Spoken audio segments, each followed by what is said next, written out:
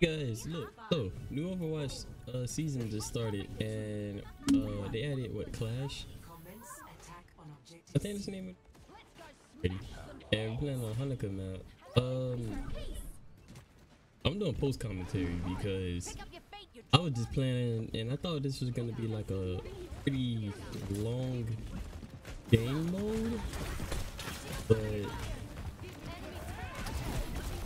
it's like a team deathmatch, sort of, kind of, for real. I feel like this is a map where Mercy will thrive on.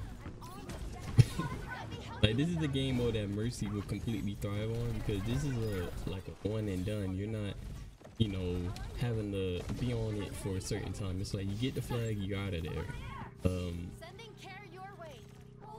This is my first time playing the game mode, so I'm just giving you a basic reaction. I was gonna key in with Juno, but I loaded in too slow, and my teammate beat me to it, so I just, with some Brig. And I was like, I'm not the best with Brig on PC. I only played her on controller whenever I was feeling lazy, but now I guess, put in the time. Cause like, my only thing that I suck at on PC with Brig is hitting that whip shot. I can shield, I know when to bash and shit. I know the playstyle, it's just holding her. But this game mode is it's a game mode. I feel like it already needs improvements. It's like you're in a very claustrophobic space,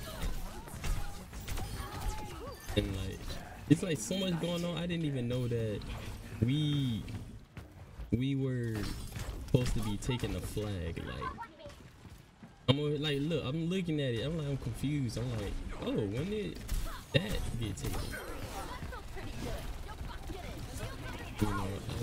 At the end of the game, I was telling everybody in the chat, like, it's weird. So it's like a first to 3. I don't know. Maybe we just steamroll too much. I don't know. But I'm just watching. Are we taking it to their spawn too? Are we supposed to get on the flag first? I don't know. I really don't. Or maybe it's like game point. Anyways, yeah. So y'all like and subscribe. A Juno video come out if I can get a chance to play her. Okay. Peace.